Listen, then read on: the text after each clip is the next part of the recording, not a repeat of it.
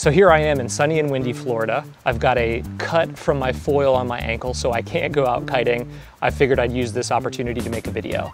And today I just wanted to talk about 4 skills that you can practice on the beach safely, especially for beginners, so that you get comfortable flying your kite, you develop some muscle memory and some kite flying skills that make you more confident when you get into the water. So first, a little safety caution. This video is really for someone who's taken lessons. You want an instructor to step you through how to set up your kite. You want an instructor to step you through how to launch it, how to fly, how to do water starts, how to body drag. For someone who's been through those lessons, this video is a good confidence builder before you go out and have your first windy day out on the beach after your lessons.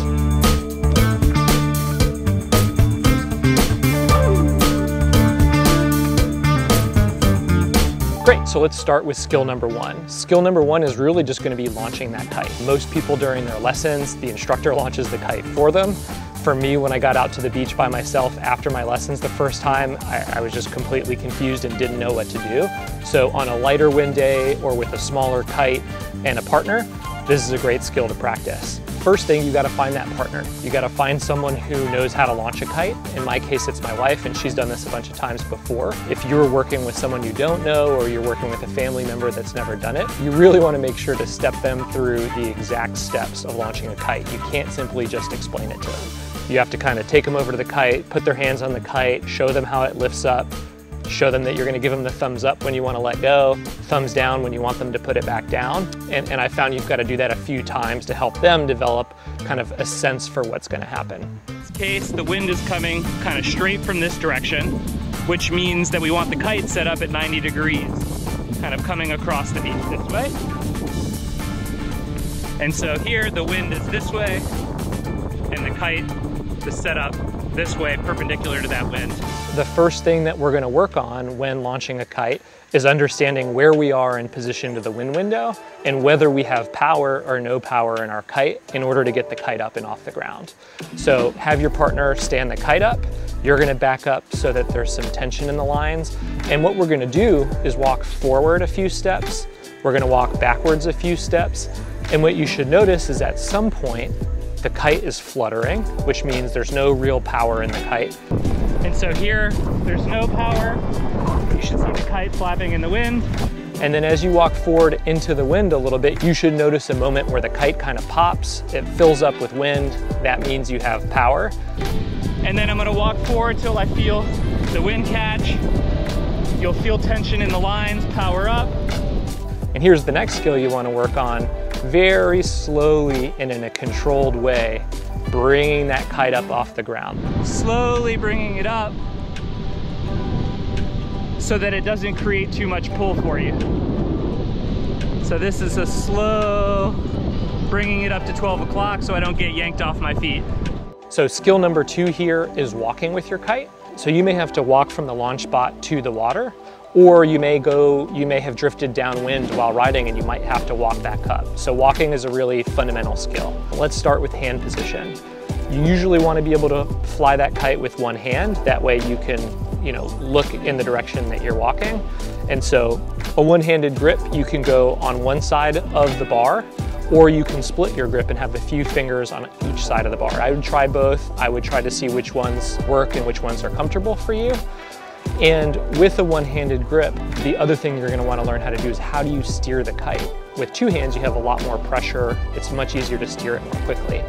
And an instructor in my early days told me, use your elbows. And so if you're holding the kite with one hand and you put that elbow up, it's gonna force the kite down. If you put that elbow down, it's gonna force the kite up. Same thing the other direction. Elbow down is gonna put the kite down, elbow up, it's gonna put that kite up. And go ahead and walk down that beach, get comfortable keeping the kite in the sweet spot, maybe 45 degrees off the ground, moving your elbows to control that kite, pushing the bar out depending on the gusts that are hitting you. Last thing is body position. Now that you have that one-handed grip, you'll probably open that other shoulder and face upwind. That way you can walk the kite off to your side. Sometimes you can even lean against that kite. And remember, while you're walking, you want the bar all the way out so that it's not pulling against you and wearing you down and tiring you out even before you get back out on the water. Cool, so let's get into the third skill. The third skill here is water starting. I'd highly recommend you do this in shallow water. I was not able to film in shallow water because I got a big cut on my foot, so I'm gonna do this on the beach. And basically what you're gonna do is sit on your rear, and you're gonna practice doing small power strokes, so moving that kite in front of you and feeling the power that it generates as it picks you up off the ground. And you're gonna start at 12 o'clock and you're gonna do a small one and you're gonna feel it lift you. Then you're gonna go out to 1 o'clock, you're gonna do a little bit of a bigger one. And the goal is to feel that sweet spot. If you pull too hard, you're gonna get pulled forward and you're gonna take a couple steps on the beach. If you don't do enough power, you won't even get up off the ground. And so this is a great way for you to understand how a kite generates power through moving it and sheeting in as you pull up. And that way when you're on the water next time, you're just gonna have that much more muscle memory. Your water starts are gonna be that much quicker and you're gonna make more of your time out there. Cool, so the last skill. The last skill is learning to control a kite in light wind. In light wind, kites will stall and fall out of the sky. So it'll look like the kite falling backwards or the kite tipping off to the side. And the real question is, what do you do and how do you get comfortable and how do you develop these habits? A bad habit that a lot of people tend to have is when a kite starts to fall out of the sky, they want to sheet in to get more power in the kite. And that actually makes things worse. If you sheet in too much, you will stall or choke the kite. The kite will start to fall back out of the sky. So if we sheet in here, we should see the kite go backwards. And the first tip here is just push the bar all the way back out. Push the bar out, develop this habit, and what you'll see is your kite will fill back up with air and fly back up to 12 o'clock. So we're gonna sheet in, simulating some light wind. The kite's gonna start to fall. Start falling. And then we sheet out to save the kite. Keep it up in the air. It's falling. Whee, there we go. The second skill that you're going to want to develop outside of pushing the bar out, this is another option. You could just back up real quickly, and it'll put some tension on the power lines, and it'll help power go back into your kite. Like the kite starts to fall, I can back up, and the kite will shoot back up.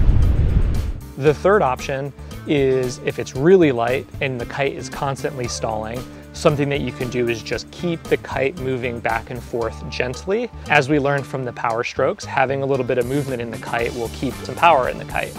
And so I've learned, especially if the wind died while I'm out on the water and I just need to keep the kite up long enough for me to get back to the beach, a little bit of gentle movement back and forth can keep tension in the lines, can keep me in control of the kite, and can keep the kite from falling out of the sky.